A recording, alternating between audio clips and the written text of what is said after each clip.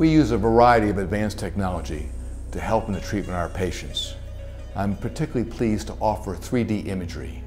The three-dimensional imagery allows us to take pictures of the body and reshape them electronically, whether it's for breast augmentation or for facelift surgery. We offer digital imaging both in 2 and 3 dimensions, and this allows us to analyze what the problems are and to actually change them in front of your eyes in 2 dimensions and actually 3 dimensions. So we can put a virtual implant under the breast and you can see ahead of time what you're going to look like. 3D imagery is simple photography to allow you to see the 3 dimensions and does not involve any X-ray exposure.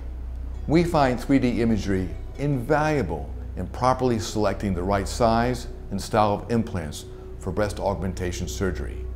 We also use it to shape noses for our rhinoplasty or chins. So on a regular basis, we're able to predict the results we can achieve. Throughout my career, plastic surgery has evolved and will continue to do so. We've been proud to be a part of that, and we're committed to offering cutting-edge technology with artistry for every patient.